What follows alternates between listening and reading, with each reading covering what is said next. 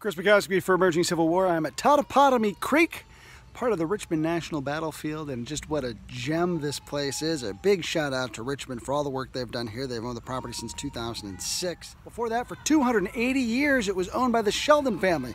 This is known as the Sheldon House, Rural Plains.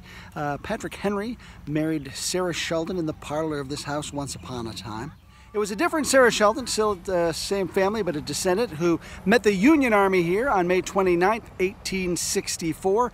Francis Barlow's division showed up on this property, and just across the road from me, David Bell Birney's men are over in that direction, and the Confederates are going to be off in that direction about 700 yards. Federal skirmishers are going to push Confederate skirmishers back, who are going to fall back across Totopotomoy Creek and take up some pretty strong positions on the far side. Federals are going to immediately start to dig in.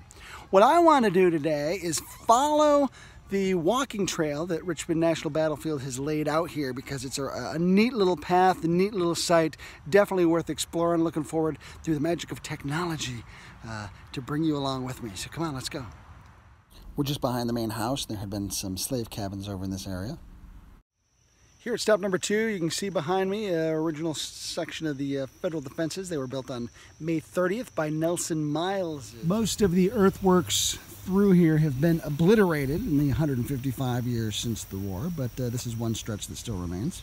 Stop number 3 is the former location of the Sheldon family cemetery. All the remains were actually removed in 1952 and taken to Hollywood Cemetery in Richmond. The Park Service says there's undoubtedly a slave cemetery on the property someplace too, but it has not yet been discovered. Here at stop number 4 is a line of works. The path bisects it and then it heads off into the woods in that direction. This was a pretty bare hillside in 1864, so this probably was an advanced skirmish line. These guys dug in just to give themselves a little protection out here in this advanced position. The creek is about 300 yards in that direction. We're going to keep moving there. The park property actually ends here at tour stop number 5. There is a wayside, and over here there's actually a nice little bench. You might be able to hear my companion, Maxwell James. He and I are getting ready to head across the bridge, which is in the background there. Even though the Park Service property ends, they do say you can go across the bridge and check out the Confederate works on the other side, so we're going to do that. There were Federals stationed in this area, skirmishers, who actually will push across the creek and capture portions of the Confederate works on the other side before being driven out. That's because, as you'll see in a second, the Confederate works, although formidable, actually have an inherent weakness to them. We'll talk about when we get across the bridge. We're going to talk to the camera. Say hi, Maxwell James. Hi, Maxwell James. That's Maxwell James. We're going to go across the bridge, aren't we? Are you excited? Excited. Excited to go across the bridge? Across the bridge. All right, we're going to go. Let's go. Totopotomoy Creek is as much a swampy morass as it is an actual creek. You can be able to see over here, that's the main channel of the creek. But this whole lowland floods and gets swampy, and there are lots of channels through here. So it's kind of a mess to get through. It does not have nearly the imposing topographical advantages that, say, the North Anna did, or even some of the smaller rivers earlier in the campaign, like the Nye River or the Po River. But still, imagine going across this swampy lowland, getting your feet stuck in the mud and your shoes sucked off and all kinds of fun stuff like that.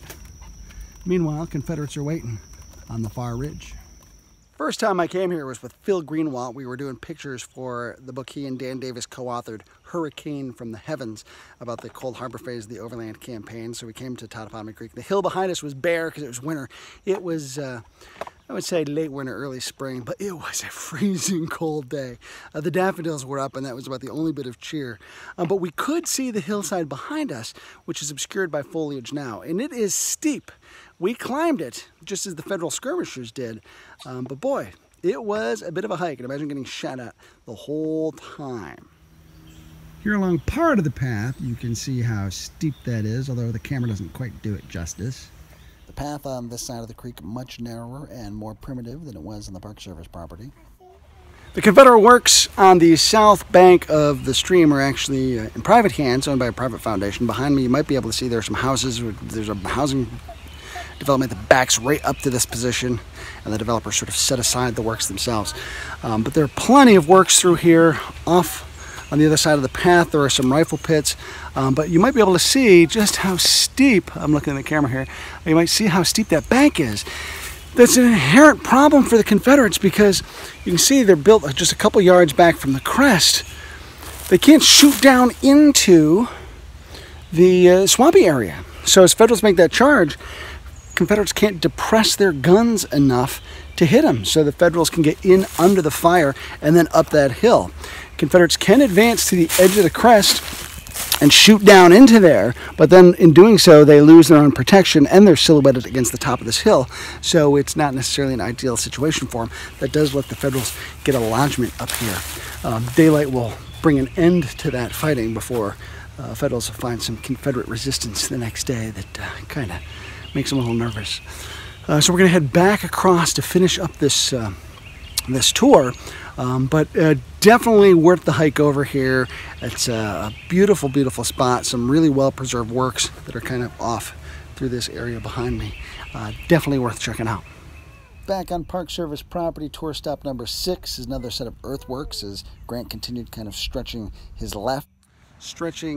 leftward and southward. That's going to be Grant's continuing plan here. He's been doing that all along over the course of the Overland campaign, trying to get around Lee's right. He's going to have successes here, stretch the line down toward Bethesda Church, have some successes there, get him down to Cold Harbor June 1st, have some successes there.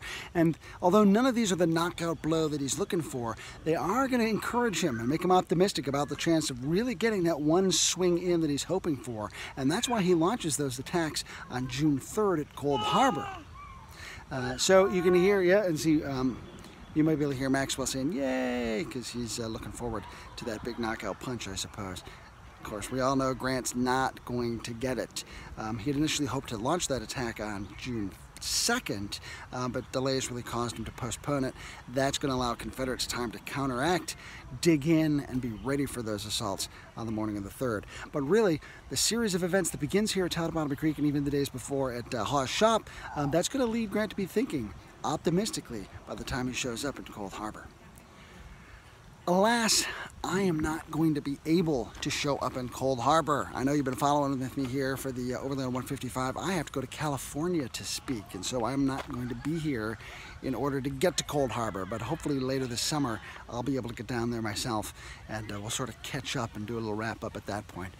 But it's been a real privilege having you with us here, following the Overland 155. For Emerging Civil War, I'm Chris Mackowski.